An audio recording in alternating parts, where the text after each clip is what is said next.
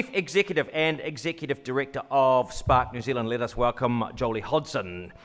She was appointed Chief Executive in 2019, responsible for ensuring the company has a sound strategy and applies her leadership to delivering on that strategy while building a team around her and a business that can adapt to the fast-changing world of digital services. We welcome as well the Chief Executive Officer of the excellent Eco Matters Environment Trust, Carla Gee. She has been Chief Executive Officer since 2022, after 6 months of acting as a CEO, and has been with that excellent charitable trust since 2016. She was Head of Operations before moving to the CEO role. Many of us love Auckland. Some of us get the chance to really represent it and make it a better place. That person, probably more so in some ways, arguably, than anyone else in the room, Member of Parliament for Auckland Central, Chloe Swarbrick. She is the local MP for Auckland Central, focused on Auckland's key concerns around housing, transport, environment and small business, and no stranger to radical collaboration, or often collaborating with radicals. It can be the same thing.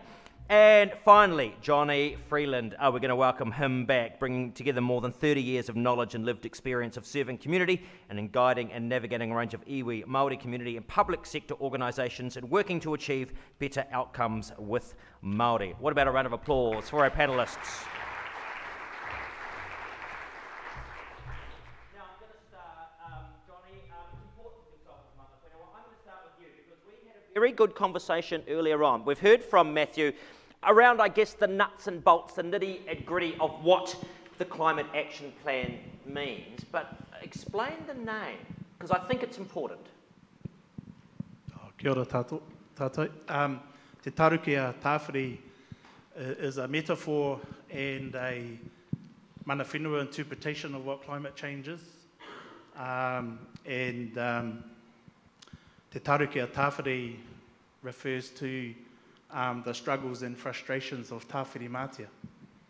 Tāwhiri Mātia is one of our ancestral tupuna who has a responsibility for climate weather. And basically what the narrative speaks to is the frustration of Mother Earth and Sky Father in terms of poor human behaviour. And we've been entrapped in a 500, 600 year square system cycle, which is impacted on our whakapapa, as all humans, not just Māori. Te taruki also refers to a crayfish pot. And one of our Ngāti Whātua members of the Mana Whenua Forum for Tamaki Makaurau referred to when he was a young boy. There's a place up north called Taruke. And so you observe that our kuia make this crayfish pot out of the native materials from a tree. So again, te taruki refers to sort of two elements, the frustration of Tāwhiri Mātia. It also challenges us that part of the solution is actually restoring, regenerating balance back to Mother Earth, and I guess that's where the plan talks about an ecological centred response as opposed to human centred. And also te taruki is like a metaphor for a framework for us to bring together all our thoughts, all our wisdom as people of Tamaki Makaurau and how we sort of navigate that regeneration back to source, if you like. So that's in essence what te taruki tāwhiri refers to. Thank you. Let's start with perhaps an opening statement from our other three speakers in response to what you've heard so far around the conversation. Shall we start with you, Jolie? Thank you. Kia ora tātou, everyone, and welcome here tonight. One of the things I think a lot about in terms of not only our own role as our organisation and the shifts we need to make is the impact that we have not only for our organisation but the businesses and the communities that we work with, and thinking around how technology might play a role in enabling that shift across different sectors, and how business works together to make sure that we are considering the shifts that we need to make, because for every customer I have or supplier I have, there's things that we could do along that value chain that would change the way in which we're acting, that influences the impact on both the environment, but the people and the place. So for me, that's a big part of how I think about what we need to do. It's also not only about us working in the private sector, but it's also how we work with the public sector and the communities. And I think making sure the changes and shifts we're making, people understand why we're doing that and how does that help move us forward. Carla. Kia ora te whānau. I'm really stoked to be here tonight, and I'll be honest, quite nervous. It's a lot of people that we're looking out to here. Feeling a little bit of imposter syndrome, to be honest, because I've only been in the CEO role at EcoMatters for a year, but I'm just really delighted to be here and to share in this conversation with all of you, and definitely with this panel. And I'm really excited to be up here with these incredible people. Overwhelmingly, the thing to me that is absolutely critical about Auckland Council's Climate Action Plan is the really solid decision to move it from human-centric to ecology-centric. And for us as an organisation, that's absolutely critical to the success of the Climate Action Plan moving forward. And it is the centre of everything that we, an organisation like EcoMatters, actually does in terms of grassroots action on the ground. So to me, that's the pivotal move. Kia ora hoama. We're just giving reckons on the climate plan. Yeah, cool.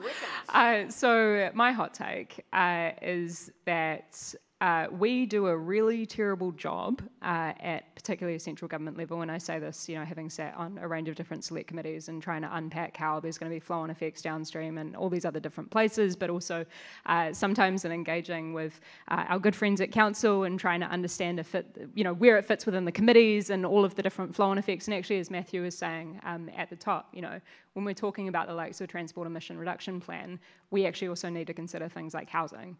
We then also need to consider things like energy, as you were saying. We then also need to consider things like waste. And one of the things that you didn't raise at that point, which I know is, in all of your broader work, but food systems as well are another really key component of that. So, yeah, I'm really interested in how we can shift bureaucracies, which just feel like these multi-layered onions that all of the layers are risk aversion. And that risk aversion, inherent in that is that no one person is ever responsible if something goes wrong. But the flip side of that is that no one person is ever responsible for things going right or taking a risk.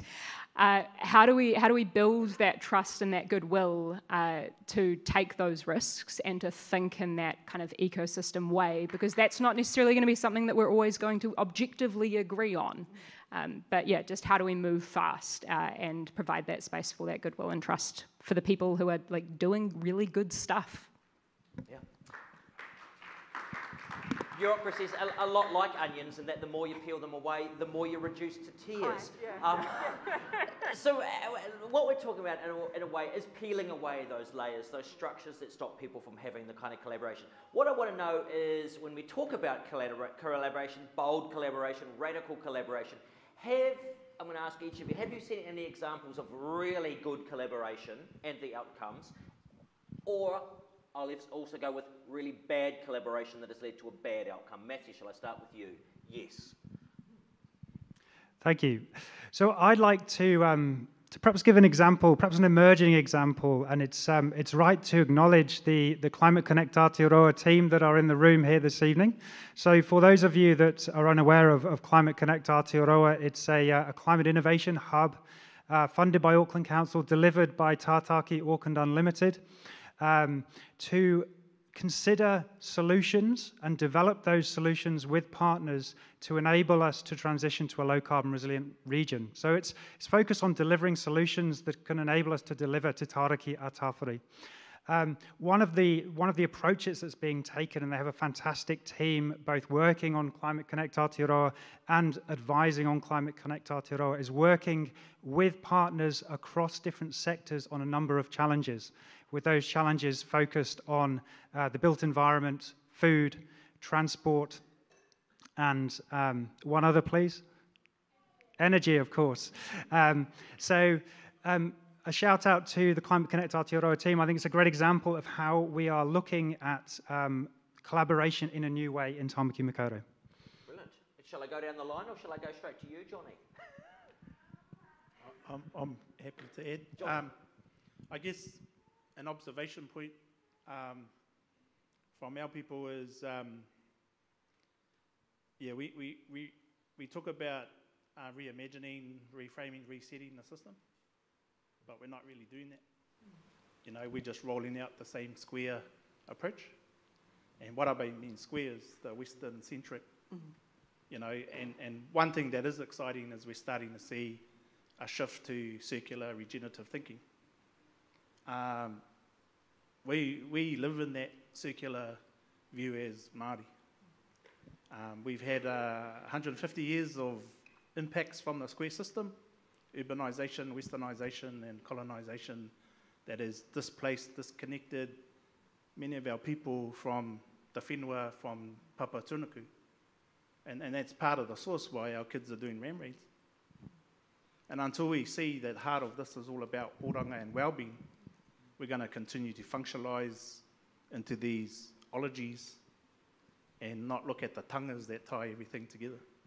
And I think the hope within Te Tarukia Tāwhiri is it talks about a holistic response, and we're starting to see a shift from a square to a circular, which is really exciting, because once you get two circles, then you get into some opportunities for real radical collaboration. Our circular thinking, our spiral thinking is intergenerational. We need at least 3 generations working together now. So it's really awesome seeing heaps of young people, but heaps of elders in the room too. So how do we tap into that wisdom of our elders? And then all our young people that are full of that Maui energy push the boundaries. But we need to do at least 3, at a minimum 3 generations together. And the work we're doing out in a practical way in Puanui is an intergenerational approach. Amazing. People like the Keep Manukau Beautiful, the Friends of the Puanui, you know, a lot of retired, beautiful people that are giving back to the community, giving back to the awa, but we've got to connect them to the young people so that we're getting a bit of transgenerational wisdom sharing. I think local government, central government have a role, but they're there to be at the back to support, not to be at the front leading, because they just functionalise, create bureaucracies. The Climate Connect's a great opportunity, which we talked about, this innovation hub when we were doing the plan, but it was envisioned to be centred in the community, not another part of the kaunihera. And you know, so we've got to think about the role to enable, to support, because the action's all sitting in here, in the room. And it has to be community, whānau anchored, connected to a place, and then do some system stuff. So it's got to be more than just emission reduction and adaptation. It's about oranga. Our people are resilient. We've been resilient for 1,000 years in this location, despite other impacts. If we weren't resilient, we wouldn't be here.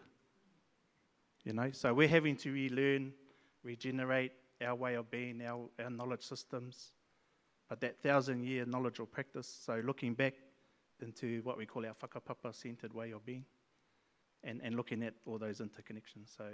So it's a good start. I have to say that because I was part of the forum in framing that. But what's interesting is what gets pulled out, because there's some real deep magical stuff. The mana whenua wellbeing framework, Te Ora o Tāmaki Makaurau, the shifts that we talk about, transport shifts is one. But if we're not regenerating nature, if we're not regenerating our whakapapa, you know, at one hand we're getting rid of mature trees across Auckland. Those are like our kaumātua and elders. We need them. We can plant 1 billion trees, but they're all babies.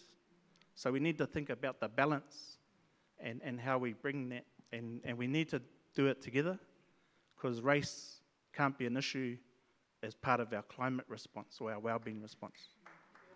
You know? So you know, the other radical collaboration is we've got 19 mana whenua of iwi of Auckland, and we're having to learn to partner and collaborate, because we've had 150 years of division and square systems that have impacted, yet if we all stood on maunga whau together, we're all the same people. So we're having to look to partner. So when you think about partnering with mana whenua, think about how mana whenua have to partner in order to partner with you, not just thinking about your part of the partnership. And there's some beautiful examples of that type of collaboration. We're not scary, you know. We've been hard done by a bit, but we're still a young country and really hopeful around our future and what sits within our mokopuna and all our young people that are driving that way forward. It just excites me. I live in a 4-generational home.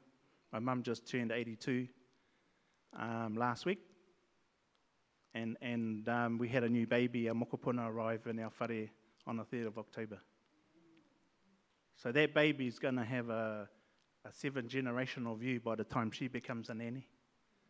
You know, that's, you know, as whānau, as people of Tamaki Makaurau, those are ways that we need to think about how we respond to ourselves in the way we restore that balance. So kia ora.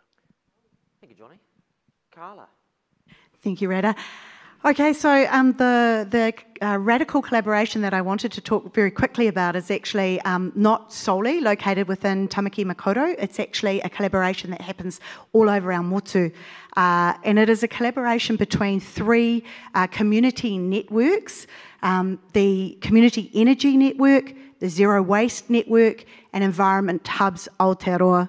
We are all community organisations doing grassroots actions within our communities all over New Zealand, really making a difference in terms of climate actions for our own communities. It has its unique flavour wherever we are operating around the country.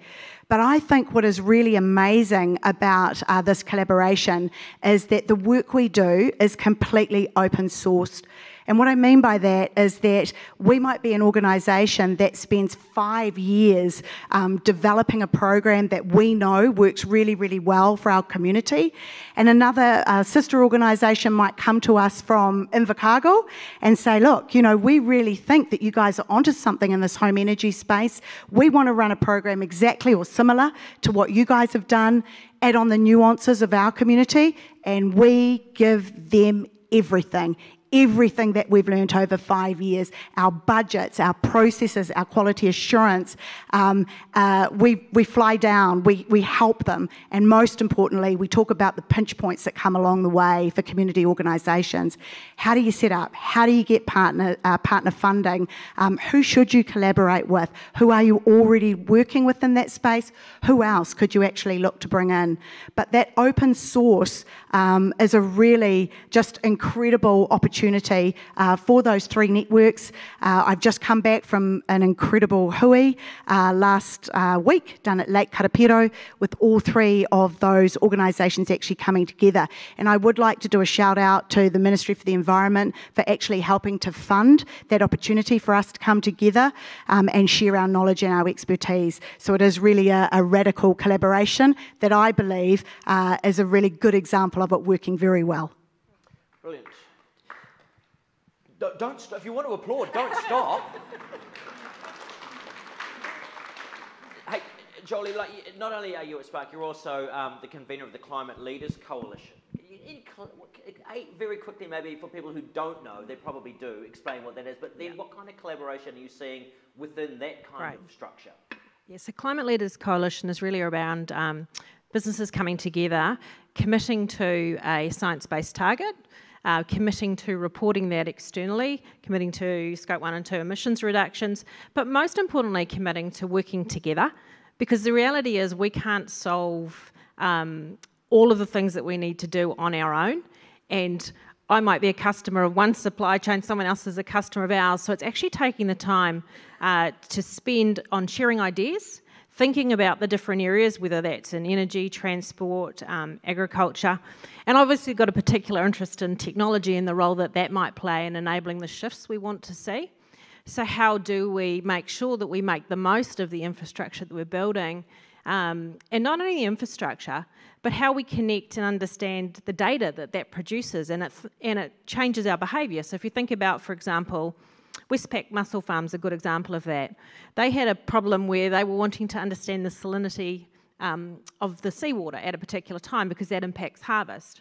So one of the things that we were able to solve that with was a data buoy that went into the water. So that meant, and then across our IoT network, technology network, we could then send every 15 minutes signal about what was happening in the salinity. Not only did it change the amount of time that went around harvesting, the amount of time that went around, boats having to go out, it shifted the level of production. And so those are some of the things, the small things that technology can do, not only in enabling that, but actually the data and insight that goes with it to actually change behaviour. And that's really what we all need to be doing. And I think from that meant that we worked together with a company called Adroit. So that was a manufacturing company. We then worked together with the Mussel Farm to try and solve this. So none of us could have done it individually. But as a group, we could solve that. And that's just one example of how it works. Mostly that means, and I was thinking about that radical collaboration and what's a good example where you had to actually do something at pace. You had no choice. You had to work with others. And really when you think, you used the word BC before, so before COVID. Well, all of you can remember when COVID hit and we shut down the country pretty much immediately. That meant that everyone had to move home to be able to work, to learn, to connect.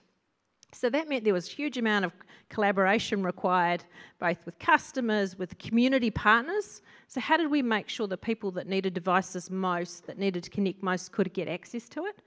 And I think, when I think about how that worked over a very short period of time, what that made me wonder about is, what lessons are there from that? When there was a burning platform, when we had to move, what are the things that you put aside or leave out and don't get caught up in? Versus other times where everyone can come with their own perspective about how something should be done, which isn't really collaboration. It's really around bringing your ideas and looking to consult on them, not really thinking about what's the actual problem we're trying to solve. That was a long answer to that, I know, but It's good. but that's what I think we need to see more of across different parts, and it's not just about business, it's about individuals and communities working together to solve those issues. And then those stories need to be celebrated and emphasised so that people know that all of this stuff is going on. Look, I tell you, people who know what's going on generally, because everybody wants to tell them, Chloe, is the government. And I imagine you see no... you are the responsibility. You were elected to be the official... well, we can live in hope. What do you see that in terms of that collaboration that you've been able to really supercharge or drive through from a political party, a governmental kind of point of view, or ultimately what you think could be done better? So many things. So I'll start actually at a really local level, because despite all of the big system level stuff that obviously we're all aiming for, I think it is really important that we actually also start with the tangible grassroots stuff, because that's where you get proof of concept and people can start to get, God forbid, some hope that things are possible, and then we can build on that. And I think that kind of feedback loop of disengagement that we presently have, particularly when we're talking about politics and parliament with a big P, we're talking about, people not seeing the action that they want from the systems that we have and then choosing to disengage from that or being disempowered by it. And then as a result of that lack of engagement, there's even less representation about the things that they believe in or the people who they want to be represented by. And then, hey presto, we get less action and so on and so forth. It's a really awful downward spiral. A really local example of that was actually also just kind of on the COVID theme. At the start of this year was when Omicron came. Yep, cool. Start of this year, last 2 years of soup. The start of this year, when Omicron outbreak was just starting, I was calling around all of the different NGOs in Auckland Central and going, where are the system vulnerabilities? What is going to fall over, particularly for our most structurally marginalised communities, if we have your workforce or your volunteer base hit by this Omicron wave? What's the setup? Where can we fix these vulnerabilities?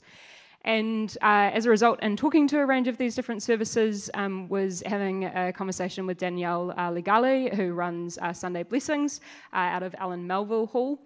I've had a bit to do with over the past 2 years, and we found that basically the volunteers weren't going to be there if everybody got sick, to ensure that street whānau were fed on Sunday nights. And that hot meal is a really important part of our street community's kind of routine through the week. And it's also that community engagement. The amount of emails that I get with people complaining about street whānau and about homelessness I would just implore people to exercise their empathy gland and perhaps engage with some of those people that we're so accustomed to stepping over and understanding their life stories. Because if that one email or those 5 people who complained about those things turned into advocates for those people, we would freaking end homelessness. So I just wanted to say that.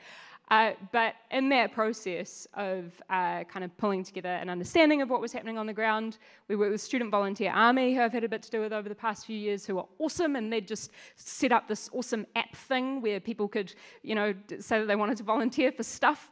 We used them, and then kind of through our different networks, kind of set up this program of people who would be available to organise and at the front lines and keep these meals consistent. If different people got sick, we had COVID protocols and all those different things. And while it's really awesome and it's been ongoing, and actually another core part of that kaupapa is diverting food that would otherwise go to landfill, because we want to talk about holistic ecosystems and about forced scarcity, but the fact that we intentionally waste a heck of a lot of food, again, and just the economic system that we currently have being broken. If we are focused on those experiences that particularly those young people who have been engaged in that Omicron resilience team have learnt, it has really expanded our notion of what it is to have a community and who belongs to that community, and in turn I think has upskilled people to be advocates for that systemic level change. So yeah, that's the stuff that I get really excited about. Great. It's always never struck me as amazing that many countries have, community service is a wonderful thing, and yet here we use the phrase community service for people who are being punished. They go and, are you talking, Johnny and Chloe and Carla, around that importance of those local actions and local people looking after that little part of their world? Yeah, and if I can actually just add to an even awesomer part of that story is that through, just having to move fast and make it happen because nobody else was going to do it, we proved that kind of proof of concept not only for all of us who are engaged in that project, but also for council, who gave Sunday Blessings some money. So shout out to TAF in particular, and to Duncan and to Auckland Council. That's why I pay my rates, and I'm very happy to do so. Matthew, it brings us back to you. I touched you as if you were some kind of subordinate. Sorry. We're talking about it. You're sitting there in council as the Chief Sustainability Officer. What are the conversations you have around that sense of radical consultation with mana whenua, business, community, youth, local, central government? How is that shaping? How do you use that to drive what you need to do, or to hear what it is that people want you to do? Yeah. So, in response to that question, it's also worth reflecting on some of the responses that we've just heard. And one of the themes that's coming through from the discussion is the sense of common purpose. Whether that be common purpose for sharing information, sharing data, sharing processes with organizations or individuals that are in a similar position, whether it be sharing information through the systems we have in place and enabling a better outcome, or whether it be people uniting towards a common purpose to drive change. And certainly COVID brought that into sharp focus for us all. It really demonstrated what can be achieved when we all, or certainly the vast majority of us, work towards a common purpose. It enables us to act quickly, and it enables us to act with certainty. And so in response to your question, I'd just like to weave that into the thinking in terms of some of the conversations we're certainly having around a common purpose and the rising visibility and significance of a common purpose around climate action. And that common purpose is being driven by a number of factors. It's being driven by the climate impacts that we are observing, that we're seeing both in New Zealand. We only have to look to the rainfall events over this past winter, but also internationally in the focus on whether it be Australia, the floods in Pakistan, or the heat waves in Europe. So that common awareness of the increasing scale and impact of climate change being something that's bringing that common purpose together, but also importantly, a growing realization and a growing buy-in to the fact that climate action is a vehicle for positive change. Climate action is a vehicle for creating a more just, a more equitable society, if done in the correct way, of course. It's not just about reducing emissions, it's not just about reducing risk to climate change, as Johnny said, it's about orang, it's about well-being and ensuring that we develop a system and we transition to a system that enables us all to live better lives, that is more equitable, more just, and using climate action not just as a mode to reduce emissions and reduce climate risk, but as a vehicle to creating a better future. So one of the things that we certainly discuss is a common purpose. And when we're looking at collaboration, one of the specific initiatives that we are working on, and a big shout out to Dave Watson, who's in the room this evening for leading this, our regional partnerships group. And also, Dave, thank you for all your work bringing together this panel and for your work making tonight happen along with others. So our regional leadership group will focus on establishing cross-sectoral partnerships to deliver climate action with leaders across sectors that are focused on a common purpose of delivering positive change through climate action. Yes. Because I'm wondering, because there was a question, and I think it's a good one here that's just come from Janet. Look, we know systemic, and it relates to this in a way, we know systemic change is more successful if people are part of a connected community. How do we ensure that community is connected to that conversation? Because, again, we hear that we're going to talk with leaders and these associations. How do we bring it back from these very high-level situations through to us standing at the Opanuku stream going, what's happening out here? Sorry? From bullshit to action. Look, I didn't say that, madam. You did.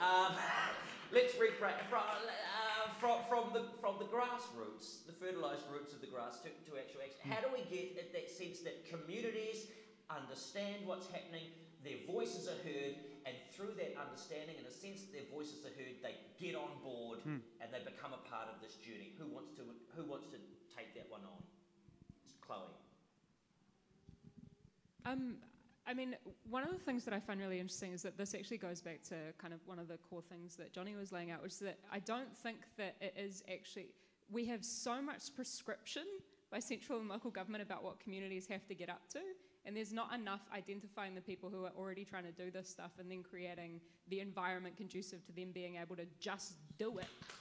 Like, there's so many examples of that, from composting through people pedestrianising streets all by themselves, and a range of other examples where, yeah, we have community leaders already out there and doing it. And I worry that, and I see this particularly from kind of, again, in the select committees, I worry that so much of the procurement processes for both central and local government are so prescriptive in the criteria that are necessary for the programs to be rolled out, that there isn't enough of that leniency and that trust and that goodwill and that appropriate decision making at a grassroots level, which then means that you ironically kill the thing before it is born because you have said that it needs to be square when maybe it needs to be circle.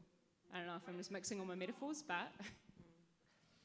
Is there a way to, because you're in the digital sector, is there and we're digitally connected, many of us, for our sins, is there a way? Look, I mean, there's lots of tools that can be enabled to hear feedback, hear points of view. It still comes back to how much are we listening versus how much are we sort of speaking, and then how much does that lead to action from there? So there's lots of tools that, I mean, we've got lots of them here today, we've got Slido, we've got other things. There's all sorts of ways you can get contribution, but the question really becomes, how hard do we listen to the people most affected in those particular areas that also may already, like your great examples about the open sourcing of sharing of different solutions, how could you actually accelerate that so that you got more movement forward than actually having to reinvent everything? Because the reality is a lot of the answers are already there. It's about actually bringing it together in a way that's meaningful. And let's face it, in that COVID example I gave before, we knew that the people in the community that already had those relationships were the best way of actually getting either modems or other things to the people that most needed it. It wasn't us. We could enable it, but we weren't the ones that were going to do that. So working with the partners. So I think that's part of it. It's really having a view that you don't have to own and control every part of it. You have to bring together the people that can make a difference and be open to hearing different ways of approaching it. Just a lot quicker and a lot more fluid. And we've actually seen that in some of the major cities around the world. They've just gone out and just cracked on with stuff. Admittedly, when we went out and cracked on with stuff in central Henderson, people were outraged, particularly at the fact the intersection was painted blue. And a lot of time and effort and mental energy was spent complaining about a blue intersection. Oh, I thought it was excellent. Hey, look, so my question is, it came up really, and it was an infrastructure question, and I'm not sure whether it fits into the scope, but I'm going to ask it because 15 people wanted to know. Is it a priority of Council to ensure adequate infrastructure upgrades to cope with the housing intensification, placing less pressure on our environment? I mean, I guess, Matthew? I mean, Could you repeat? is it a priority of Council to ensure adequate infrastructure upgrades to cope with housing intensification, placing less pressure on our environment? I mean, I guess. Well, yes, that is part of the role of Council, and certainly just to pick up on the last part of it, in terms of ensuring that infrastructure doesn't degrade the environment. Was that the question? I think for the benefit, I think. For the benefit, less pressure on the environment.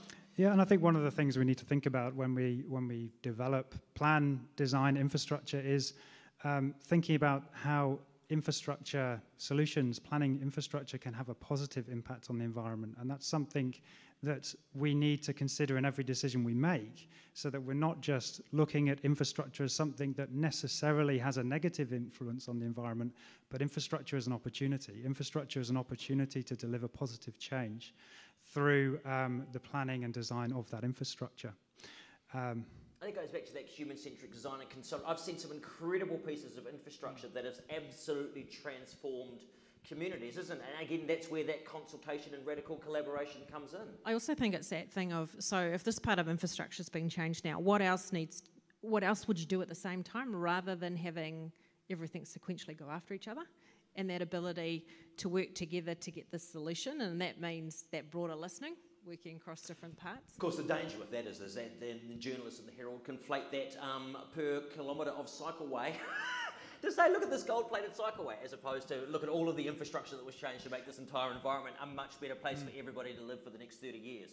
Matthew? And just to touch on that point, I think when we look at the cost per kilometre of cycleway, let's also bear in mind that we don't include the cost of stormwater upgrades, we don't include the cost of planting trees, we don't include the costs of the utilities under the surface that have been upgraded and are using the cycling budget, and therefore elevating and increasing the cost per kilometre of cycling infrastructure. Let's just focus on the cost per kilometre of the actual cycling infrastructure. Yeah, brilliant.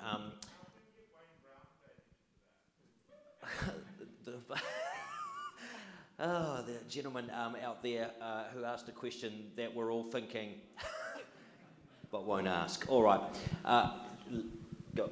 I'd just like to pick up on perhaps a sentiment I'm feeling from some of the audience, in that when I spoke about the need to develop a regional partnerships group, an approach to responding to a common purpose, that is not necessarily without the input and the partnership collaboration with the community, which is perhaps what is being suggested through some of the heckles.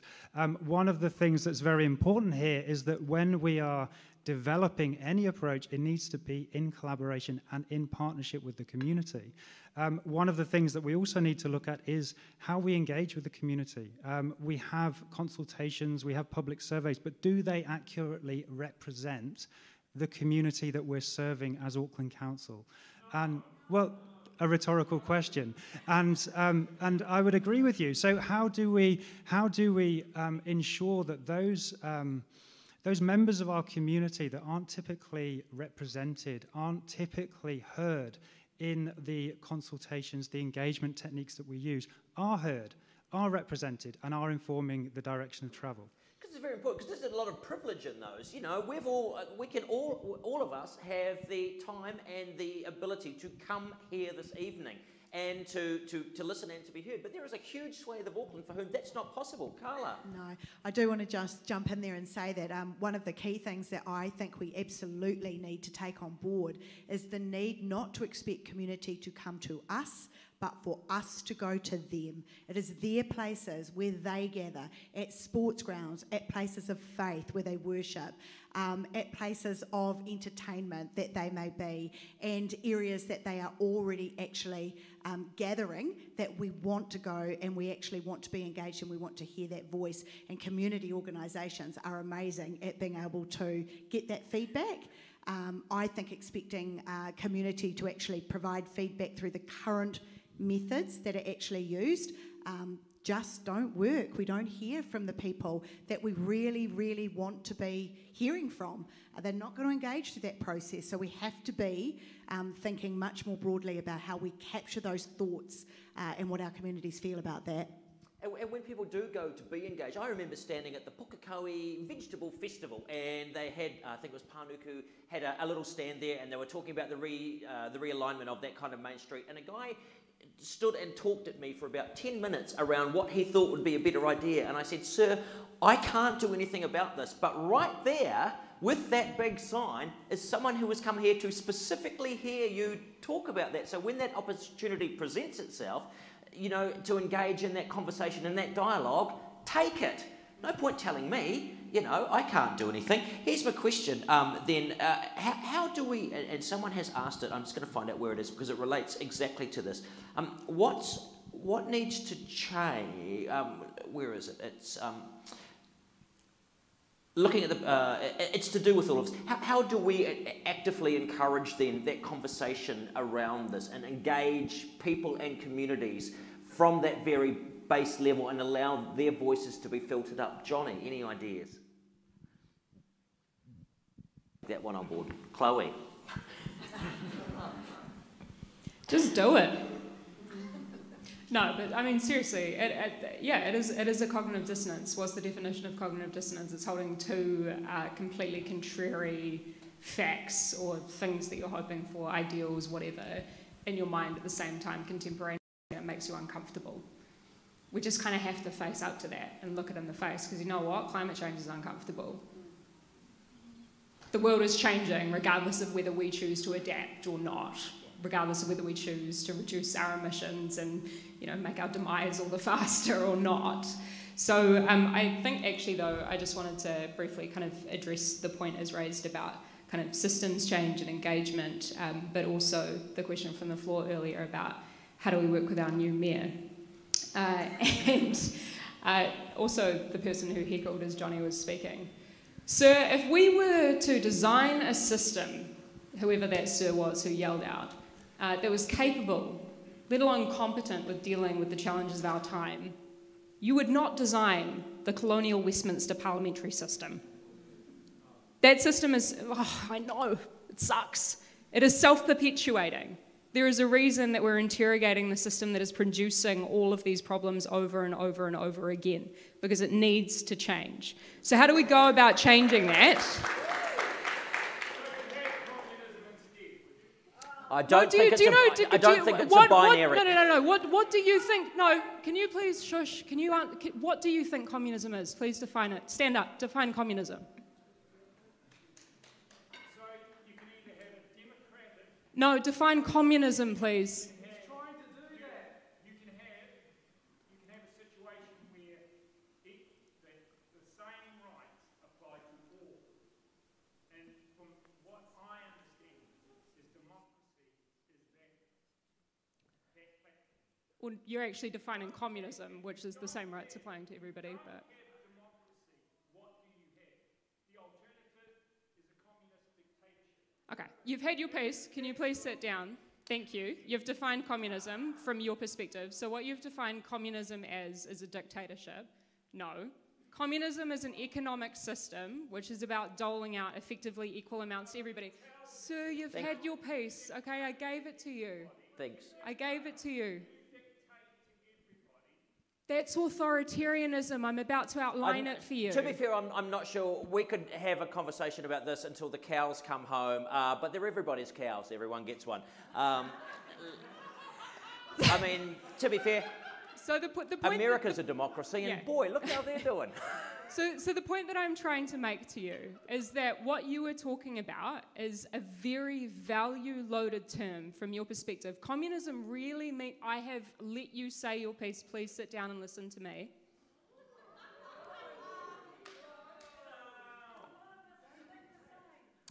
Okay, well, I'm responding to exactly your point, which is that you can have your own panel. I'm answering your question. Oh, well, you can stand for the answer. Stand up. Okay, so authoritarianism, which is what you were saying about the state dictating absolutely everything, is a form of a lack of democracy, right? When you're talking about communism, you're talking about an economic system in terms of who's getting access to what. So I think that you're conflating the two there, and that's leading us to the conclusion that you have, with this term communism, that you've loaded a lot of values and a lot of anger onto, and means that we're not having a very productive conversation. No. So to really boil it down to first principles about what we're trying to achieve here, we are all on this panel. I am democratically elected to work with people who disagree with me to try and achieve outcomes. I'm in the Greens, mate. I can't do anything by myself. I have to collaborate consistently across the aisle. That is the opposite of authoritarianism and communism, which you seem very concerned with. Good. No, we're going to get back to the initial thing, which was collaborating with the new mayor, which I think was the kind of so where we started off before we got sidetracked by communism. I've had a very constructive meeting with our new mayor, and this meeting started from exactly that point of what are our first principles? What are the things that we agree on? Because I'm sure we can all say, especially based on all of the assumptions and the symbols of who we are, that there are things that we disagree on. But the things that we agree on is that we want local democracy, that is, more power to our local boards. We want to see more parks. We want to see protection of the Hauraki Gulf. And he seems to care a lot about business cases. So while we were talking about business cases, I made the case that some of the best return for investment that you can get is by virtue, particularly in the city centre, with the likes of pedestrianisation, but also the likes of our cycleways and reallocation of road space and all of those other things. So that kind of really proactive collaboration and consensus building looks like starting from first principles and trying to understand the language that each of us are using, which is why, sir, I asked you to define the language that you were yelling at me, because it helps a lot if we can understand the words that each of us are using and what we assume they mean. Thank you. Look, I'm now going to flip this conversation because for a long time there is a sense that individuals can actually make a difference when actually a part of this is systemic and structural, and I'm thinking about large businesses in particular. What is the role within all of this of the large businesses? You're on the Climate Leaders Coalition. What are the discussions that you are having around that role of the systemic change that can be driven by businesses and investment, not communism, to make these changes and empower communities to do the things they need to do? So I think the conversations we're having as a business, first of all, looks at our own shop and says, what do we need to do to make sure that we're making change?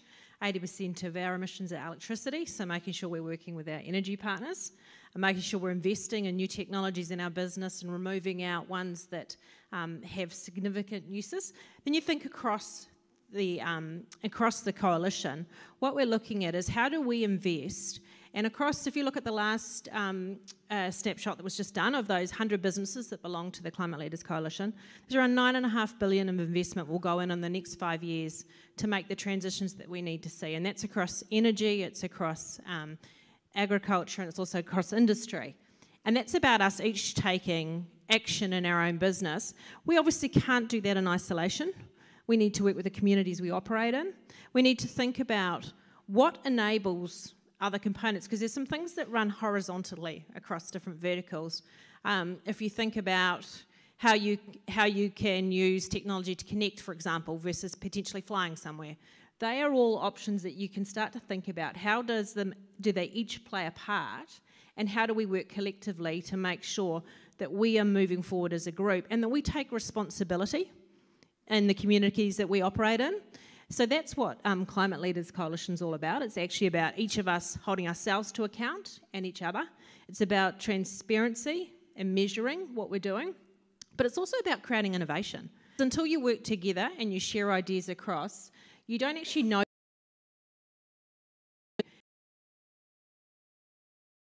spending judgment, trying to understand the different components of it that allows you to think about how would we innovate and change. We do. Do you want to respond to that? Yeah, absolutely. So I think one of the things that is really important from a community organisations' perspective is how do we collaborate with businesses, and what does that look like? We are very good, patting ourselves on the back here, but we are very good at the collaboration piece with our communities, and we work, incredibly closely with our communities, and that includes our schools and just, everybody within the community. But what does it look like actually working with businesses that are actually also in our community? And when I think about that, when I think about businesses, of course you start to think about the size of the business that you're actually talking about. So if it's a multinational business, or if you're looking at the likes of Deloitte's or Mondelez or those kind of organisations, then it's probably realistic to expect that their sustainability plan will actually be written at head office somewhere else around the world and then delivered out to all of their organisations. So it's unlikely that plan will necessarily talk about any community collaboration. For national organisations, if we look at the likes of the Warehouse Group or Mainfreight, those kind of businesses, then often what we find is they also do absolutely want to work in collaboration with their communities, but probably with organisations that have a national reach. So organisations, amazing organisations like Forest and Bird or Sustainable Coastlines, those kind of organisations that have that national spread. But as community organisations, the businesses that we know we can work really closely with are our local businesses. And we know how many of there are of those in Tamaki Makaurau. They are the small businesses that are actually really they understand the needs of their community. They've lived there, they've run their businesses there, they know their neighbours, they know the community organisations in their space, and those definitely are the businesses that, for us at community level, are the ones that get the work that we're trying to do at the grassroots level and really want to engage with us and collaborate with us. So that's what I would say. One other thing that I would like to really quickly talk about from a business perspective is that so often when you go into businesses, or certainly when I speak to businesses, they often will talk to you about all the sustainability that they are doing within the business, and it might be huge, the amount of work that they're doing there. But what I think is a massive untapped resource in that space, and I'd love to see more big businesses look at doing, is actually looking at ways that they can help their teams, their staff, to actually start their journey in terms of climate actions. And that may be around some really simple things, holding workshops at work that talk about how people can reduce their energy consumption in their homes and reduce their water consumptions in their homes. Can we set sort of fun challenge days where all of the staff can look at different ways of actually getting to work, different types of transportation, whether that be public transportation, cycling, walking, whatever it may be. But there are opportunities within many businesses to really look at what your staff are doing and what education opportunities you're providing for them within the climate action space. So what you're essentially saying is it's all very well and good for the council and the government to do whatever they want, but it boils down to individuals making conscious decisions about their own behaviour, because at the end of the day, we're all in this together. Matthew, there was a question that came through, and is Te Tauriki a Tawhiri, is it a statutory document? Where does it sit? We've been talking around all of this and the Climate Action Plan. Where does it sit? How much power does it have or not have? It is not a statutory document. So Te Tauriki a Tawhiri is not a statutory plan. The unitary plan, for example, is a statutory plan. So Te Tauriki a Tawhiri, and this was brought to the public's attention, the media's attention, through recent legal proceedings relating to the status of Te Tauriki a Tawhiri. So it is not a statutory plan. However, it was unanimously approved by the governing body at Auckland Council. So it has unanimous approval around the council table. It is a strategic plan that informs the development of direction at Auckland Council across departments and teams.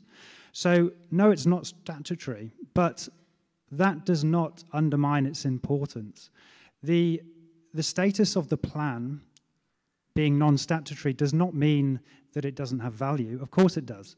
It's a climate action plan for delivering a positive change in Tāmaki Makaurau, for delivering climate action developed in partnership with Mana Whenua. The plan is respected, the plan is upheld through the decisions we have at council. So just because it's not statutory does not mean that it shouldn't be upheld. Great. Final, because we're nearly out of time and we could talk forever. Final question I'm going to ask to everyone. I'm going to start with Matthew and finish with Johnny, go down the line. Biggest threat, biggest opportunity that Auckland has, I guess. Let's start with that. And particularly, let's bring it around the sense of radical collaboration and the need to find a pathway through disparate voices. Because, you know, we live in an age of polarisation, possibly, well, arguably, certainly in my lifetime, I don't know that we've been as polarised. So what do we do with this radical, what is the biggest threat to Auckland and the biggest opportunity that we think of when it comes to this kind of radical collaboration and the future of Auckland for the next 20 years? Matthew, big question. So biggest threats to Auckland in terms of radical collaboration, I would say the biggest threat is that we spend a lot of time talking about collaboration and what it is and what it isn't, and whether communities are included in our decisions or not, when of course they should be, and we don't actually deliver the models for collaboration and the momentum that we need to deliver change. The biggest opportunity... Oh, yes. Look, I haven't taken a question. Oh, that was I'm going to take you because your arm was thrust into the air with such vigour, I thought you were going to dislocate your shoulder. Madam, there's a mic so that we can hear. What about C40 and all those globalists behind climate change? The Bloombergs, the banks. I had a feeling this would come up, and you know what I'm going to do? Thank you. I'm going to ignore that question because of lack of time and will to live. I don't really think that we have the ability to answer on their behalf, madam, so thank you. I don't really care. How rude. So let's just touch on C40 for a moment. C40 is a global network of cities taking bold action on climate change. There is no membership fee for Auckland Council to be a member of C40. It is a leadership standard-led organisation, so we are required to meet bold, ambitious leadership standards to maintain our membership of C40.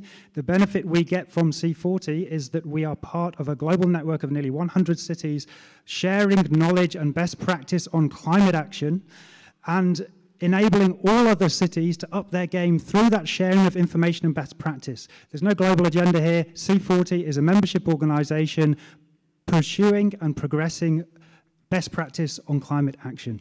Through radical collaboration. Thank you, Matthew. We're going to go to...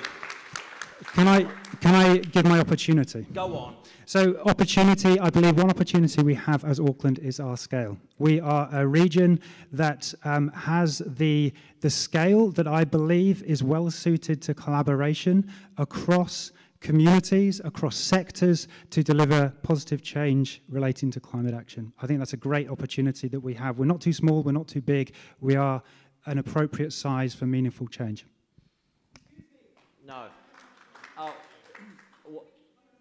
very, like, if I don't like it, I'm going to cut it short only because we're running out of time.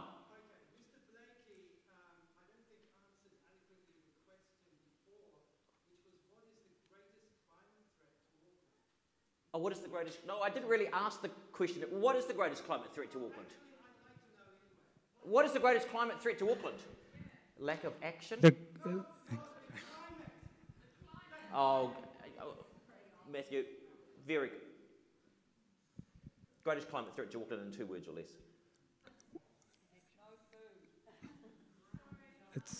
I'm not... I haven't answered the question yet. I'm trying to understand exactly the meaning behind your question. Of course I can. I could give you a long list of climate impacts, but I don't believe that's the basis for your question. I believe it is more loaded than that, so I'm going to refrain from answering. Jolie. I think in terms of the biggest threat is that we don't move forward and don't start taking action. I wasn't Hang on, asking. we're just that wrapping question. up, and if you want to have a continued conversation, then you're more than welcome, but there's a whole lot of people here who probably have a bus to wait for. Because I think each of us individually have got a role to play, and so do our organisations and the communities that we work in. So we have got plans. We need to start moving forward. And I think the second part, which has been heard well here today, is how do we better listen and take that consultation into those plans. Brilliant. Carla. Thank you. Thank you, guys. Yep, I'm on a similar vein. I think the biggest threat is finding an excuse to do nothing or stay the same, doing exactly what we're doing. I think the opportunity is that Tamaki Makaurau is an amazingly beautiful city. It is full of incredibly smart, dynamic, energetic, incredible people. And I think that is absolutely, without a doubt, our opportunity. We just need to listen to each other to make the steps forward that we need to take. Chloe. I can't help myself, but with the Bloomberg's mention, we should absolutely tax the rich to pay for all of these great things. What is the biggest threat? Honestly, the biggest threat is individuation. The biggest threat, I mean, you were making the point before, Tereda, about how, individuals making conscious decisions. That's awesome, but unless we fix the defaults, that is the kind of blinders that we have on conscious or not about the decisions and the options that are available to us, especially when we're time pressed and under so much exhaustion because of all of the things that we have to do in modern life, then we're not going to make that necessary system change. So I do really worry about how, particularly in Tamaki Makaurau Central, in my electorate, I have the highest rates of renters in the country, 60% of my constituents, and I have the highest rates of transients, that is people who live in their abode for less than a year at a time. All of those things contribute to a lack of engagement and sense of neighbourhood, community, and low voter turnout in local body elections, amongst other things. But I think that the opportunity that we have is to organise, ultimately, to turn that negative into a positive. And this goes back to the point around how do we engage with our new council. It's the same way that you engage with any politician. Don't leave politics to the politicians. Because as soon as you do that, things get incredibly polarised. But also they get further and further removed from the people whose decisions, or rather the decisions that are made at a political level, which saturate all of our lives on a day-to-day basis. And those decisions aren't just made every 3 years with a general local body election. So it's consistently, if you have that ability and that privilege to be so consistently engaged, but also through organising, we are able to spread the load and make that stuff more sustainable. So getting involved in organisations like Generation Zero or Forest and Bird or whatever else, plant a tree, get to know your neighbours. That's what politics can and should look like. Brilliant. Johnny? I think from my whakaaro, the biggest threat is remaining in the square. And the thing about squares, it forces people into corners and you have to take sides, which is not healthy for our past and future generations. So I see that as the biggest threat.